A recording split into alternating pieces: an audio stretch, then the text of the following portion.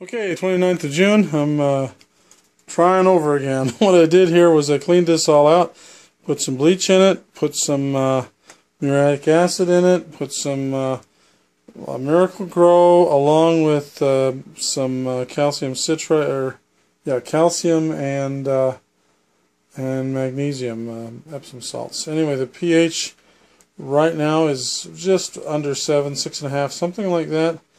Interesting, when I dumped the fertilizer in it, this thing got very white and cloudy, and now it's clear. So some reaction occurred, and I hope it hasn't destroyed something. Anyway, we're going to try to transplant lettuce in here and see how it grows. Okay, this is what we're going to try to transplant. This is out in the large greenhouse.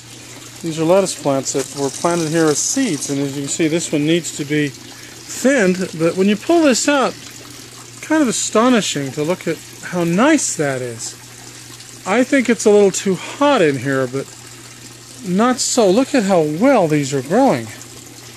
Well, in any case, this is what we're going to take and transplant into the inside and see what happens. Okay, we're going to try to do this pure Kratky style. And so what we're going to do is we've taken the lettuce apart, and what we're going to do is plant them in some rock wool like this. So what I've done is split the rock wool open, as you can see, place it in there like this, place it in between. As you can see, the roots are sticking out, and we'll wedge that down in there so that some of the roots anyway, and then what we do is we'll put it right in here, right in there, and plant them all like that. Okay.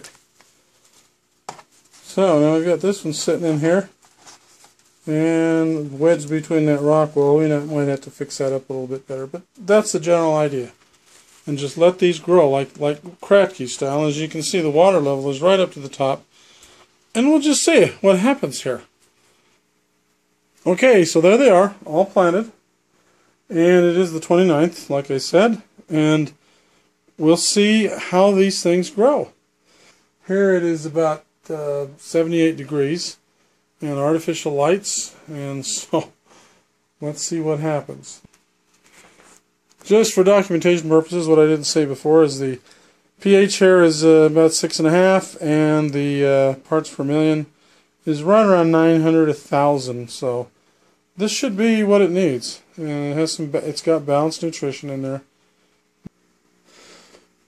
Okay, it is the 2nd of July, 2015, and as you can see, these plants, these lettuce plants, have all done quite well. So apparently they like this. This is different than usual.